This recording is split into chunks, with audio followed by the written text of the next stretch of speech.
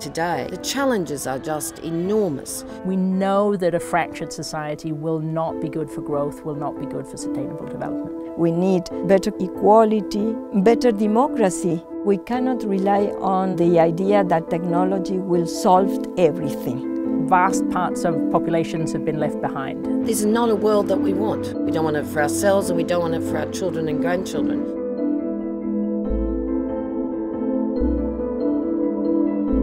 Digital transformation creates tremendous opportunities, but it also creates challenges. We're constantly dealing with the changes that wields for our society. Who has power, who doesn't, who has voice and who doesn't. And civil society has an immense amount to offer to ensure that the technologies are implemented in a way consistent with broader societal goals.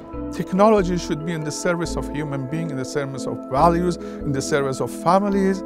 Jobs will be destroyed and new types of jobs will be created, but 90% of these new jobs in the digital economy are very low remunerated and very low protected.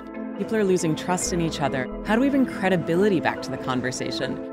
There's a tendency to think the market can solve these things, but the practical reality is for very low-income families, the market doesn't work very well. And so our focus now is how do we make the market work for the disenfranchised? Civil society is embedded in communities, working with some of the most vulnerable groups around the world. We are the citizens that participate in decisions and that should be aware and willing and committed to defend civil rights, human rights. There are some very, very good examples of people using technology for democratic purposes. It's not whether people are keeping up, it's whether we are thoughtful about shaping a future where people matter.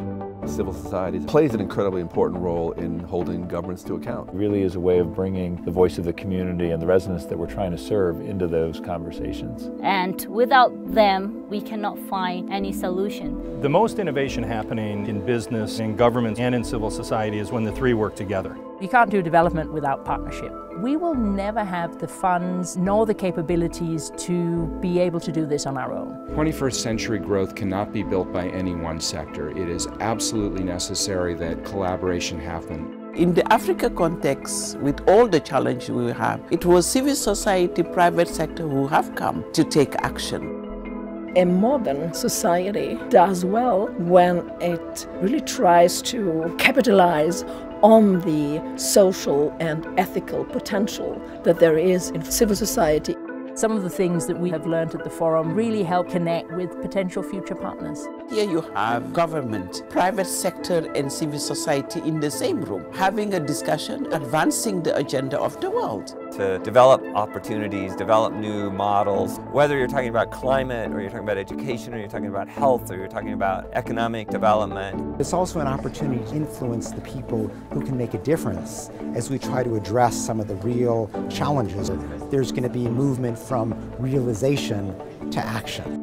The World Economic Forum is a partner for all of us in civil society fighting for a better world.